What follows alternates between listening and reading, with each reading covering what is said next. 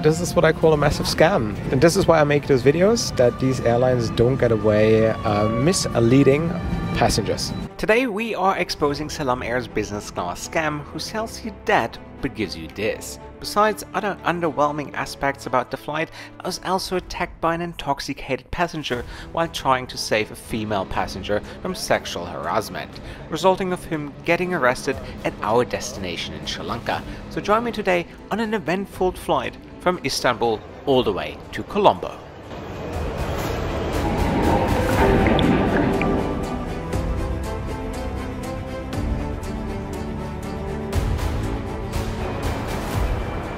So guys, and here we are, beautiful good morning from Istanbul. I'm a little bit sick, as you probably can hear from my voice, but today we're gonna fly Oman's very fast budget airline. First leg in their business class, and then the second leg to Colombo in their regular economy class seat right in the back. So let's do this and let's go to Sri Lanka. When you book a flight on Salam Air, they give you the option to pick a business class seat for $52.02. Not a blocked middle seat, a proper dedicated business class seat. However, these are only available on their Airbus A321neos, which was originally scheduled to operate today's flight from Istanbul to Muscat. However, an A321 never showed up. Neither did a Salam Air email in my inbox informing me about an equipment change. Also, upon check-in, nobody told me. In fact, in the past 2 weeks, the 321 only operated once on this particular flight. Communication is the key. If you sell customers something, and not once was I informed that the product I purchased isn't available on today's flight. So what do I call it? I call it misleading and a scam. However, I received my boarding pass still believing I was assigned the seat I paid for. But now let's head to the gate.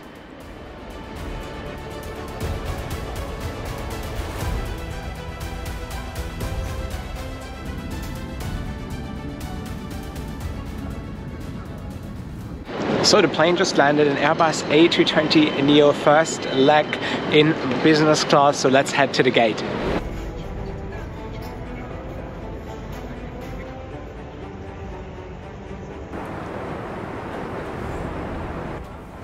It was then time to board the plane, and once I stepped on board, I realized that I was ripped off and the airline made an easy $50 off me.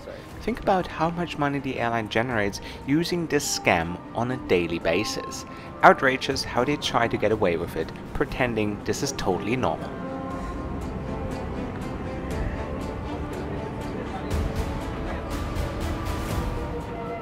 So, and here we are, welcome on board Salam Air. And what would you call this if you were sold a business class seat?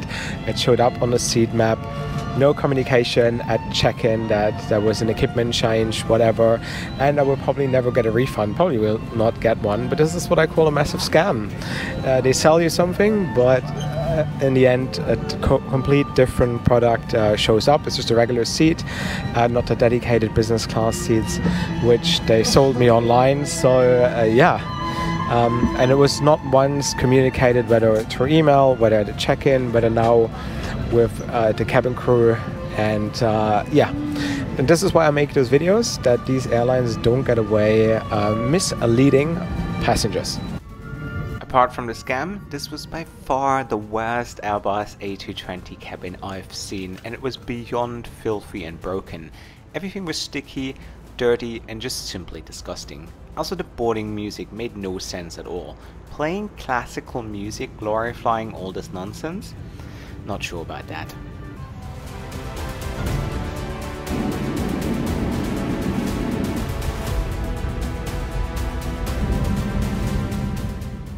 We then pushed back and made our way towards the runway, which we, as you can see, entered with an hour delay. Salam Air really tries very hard to tick all the boxes today, and guess what? This was only the beginning.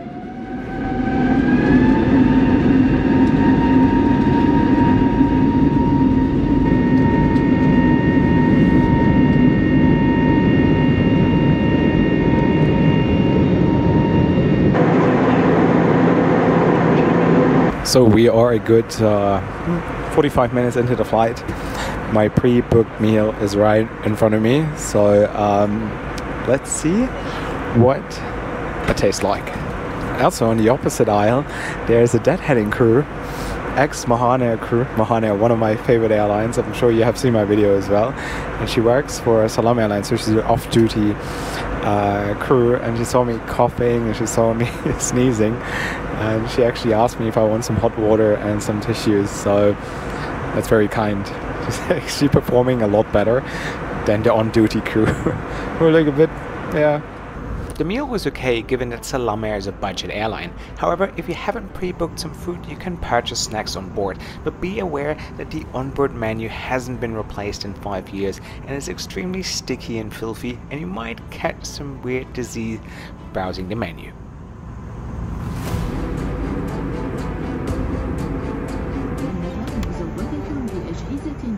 So here we are inside the loo, and I'm not surprised that it just looks as dirty as the rest of the cabin, which is also quite of a disappointment. Cleanness here on Salam Air, an absolute letdown. And how do I feel about this whole experience so far? I'm pretty disappointed that I wasn't given what I paid for, and you know, equipment changes can happen all the time, and that's very normal in the aviation industry. What's not normal is that these things are not being communicated, and I wouldn't have purchased that seat if it wasn't for the 2-2 configuration that they heavily advertised when I was booking my flight. So, you know, I'm team customer, and what you did is pull up a massive scam, and my job is to protect my viewers, the audience, or people who do research on Salam Air on exactly these kind of things. And that's what I do here. Nothing more, nothing less. And yeah, 3 more hours to go, and then we see what we have, or what's in store for us once we're on the ground. We then started our descent into Muscat International Airport, where I'm going to connect to my onward flight to Colombo. See you, man. Good luck, hey? You take care. Bye-bye. Do you need help? No, You sure? It's okay, yeah. Okay. Alright, sorry. Oh, right. On Salam Air, or? Yeah. Oh, you fly to Tehran? Yes. Nice. We have direct flight.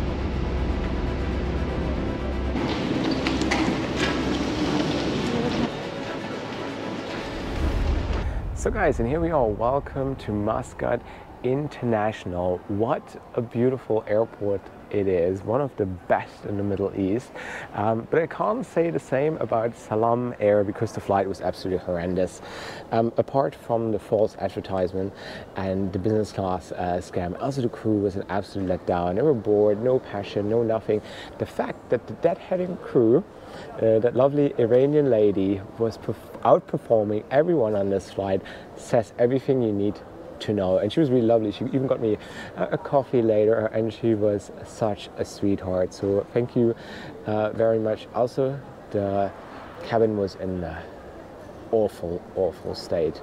It was dirty, there was filth everywhere. Also the bathroom, even the fact that the crew didn't bother to like replace the tissues and all the goods and stuff that they ran out on in the lavatory, just shows you what a I don't care attitude they have, and that's sad. But yeah, I'll be heading to the gate now, and let's see how that second flight is, how the crew is performing on that one, and then I think we can draw a proper conclusion whether I would recommend you to fly on Salam Air or not. But generally, my feeling, what I got, it was just like quite of a shit show, to be honest, and that's sad. That's very sad, but we'll see. Let's give them a second chance.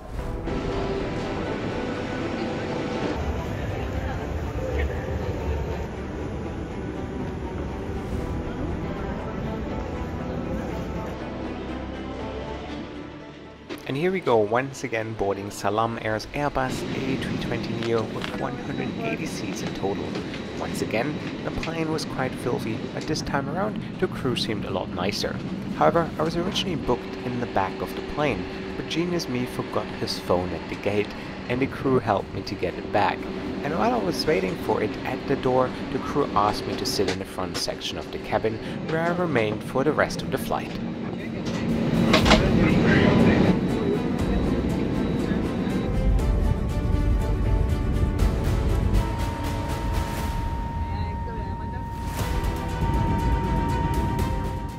However, I noticed this highly intoxicated passenger who started to harass the female traveler sitting next to her, and things got quite heated after a little bit. They're giving you orders, right? What is the first you please? Please, my dad. Excuse me, fasten your seatbelt. Have a seat. Where is your seatbelt? Where is your seatbelt? You want me to bring the police down? How many times I told you? I wasn't able to film much since the cabin was dark and I was unfortunately engaged to restrain the passenger together with the crew, but at the gate, police was already waiting for us, taking him into custody.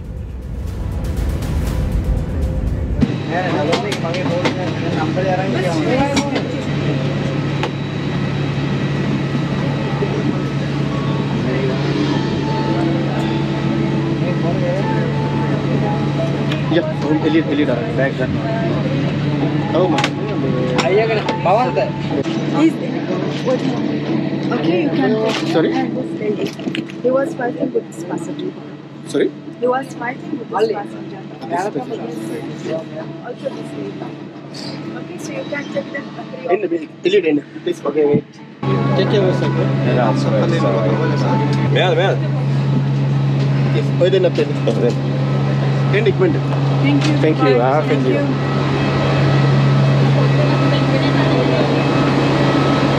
Do you need anything from my side? Yeah, please. Yeah. Alright. Should we wait here? What happened for the flight? He is intoxicated. He's drunk. He has too much to drink. So he harassed her. So I took her to protect her. But he kept on refusing the orders of the cabin crew. And he was disruptive. Yeah. He's intoxicated. He has too much to drink. And he was harassing her as well. So I had to protect her. Just make sure that she gets safely, that he's not around, okay? Thank you for your... No, that's okay, that's okay. Things like this happen. I just wanted to make sure she was sitting next to him, and he was harassing her. Yeah. And he was like touching her. Yeah, so I had to take her away, and then this is when he started attacking me. And during landing, he was ignoring the orders of the crew as well, so... Everything is okay, don't worry, everything is fine. Come with me. No problem. So I finally made it. I'm back home, and it got quite hectic on the second flight. What happened? After I left my phone at the gate, and thanks for the staff at the airport for finding it, I just decided to stay in the third row. At the same seat I had on the first flight, and in the fourth row I noticed Sri Lankan, very intoxicated, and next to him was this lady fully covered in a hijab. She was Sri Lankan as well, though she doesn't speak Sinhala, so I don't know from which region of Sri Lanka she is. Must have been some minority, but she neither spoke English.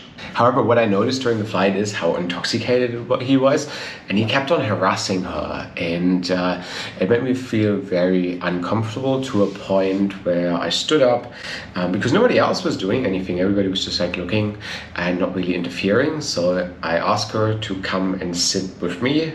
So I surrendered my window seat. I said, go sit down there. And I was sitting in the aisle just to make sure that he can't get to her.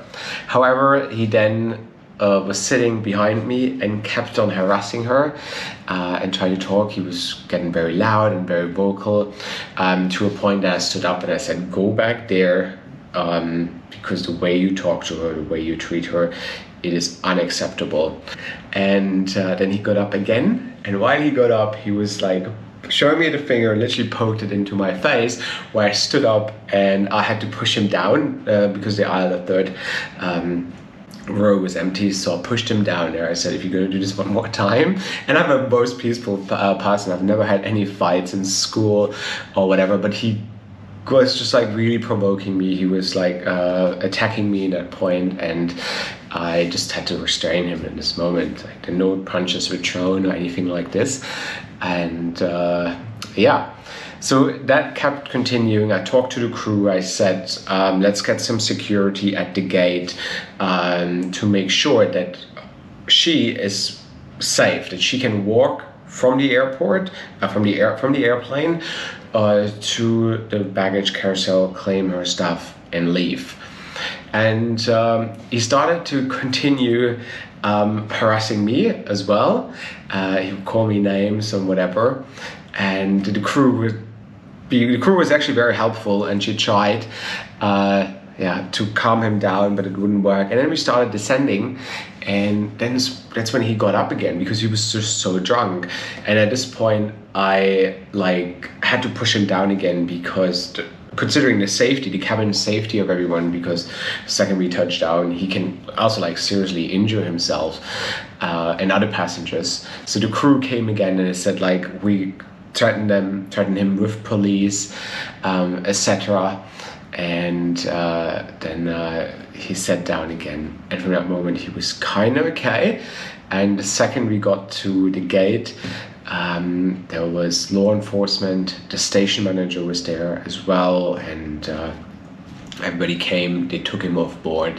Crew was very nice, they thanked me, so did the police, and she was okay. I took her to immigration, so I made sure that she was looked after, she was fine, and because I can imagine what kind of trauma you have, especially in her culture or her religion.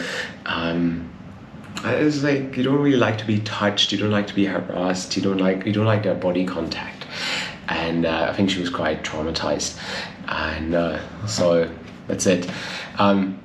It's just important that when you see something on a flight like this, that inform the crew, let them know that somebody's being uncomfortable. Just don't look away. And that's what I didn't like with the rest of the people on that flight. Nobody was saying anything. Everyone was just ignoring it.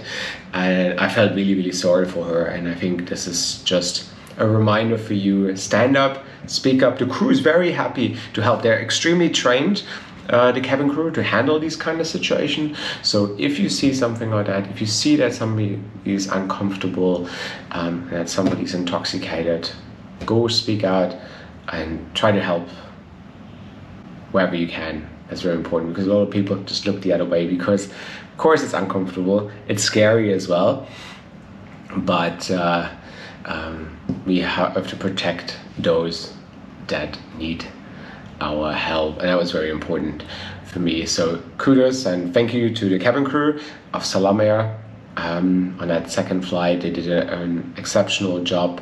Very well done how they handled it, and I'm glad that it didn't escalate. There was no blood, no black eyes, nothing. I'm sure she was a little bit shocked. I'm okay, I can handle that as well. And that's how I want to end today's video. Don't look the other way. And sometimes if you see that there's unjust and somebody's uncomfortable, go try, help them, make a difference. It's very important these days. That's it, guys. Thank you so much for watching. That was quite an exciting video today, I'd say. From the business class scam to unruly passenger. It had much more than I could handle. But let me know in the comment section below whether you have been through a similar case, and share your experience in the comment section below so I can learn from you. Others can learn from your experience as well. We can learn from each other how to handle these situations in the future.